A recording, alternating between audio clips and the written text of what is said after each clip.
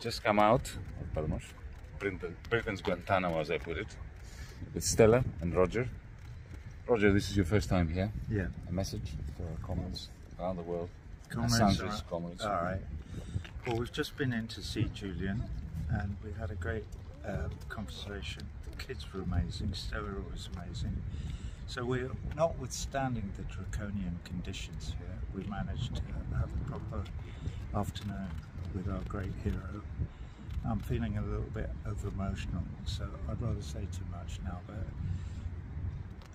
now I can't say anymore. It was great to see him.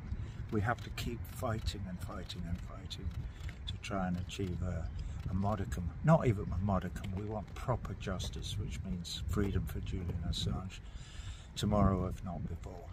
And certainly by the time that there is a reconvening of the two judges in the High Court in London to revisit his appeal. Let's hope they take it seriously this time and actually look at some of the legal considerations, because this man has to be free. He has to be free now. That's sort of all I have to say.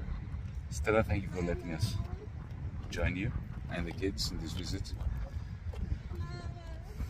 Go.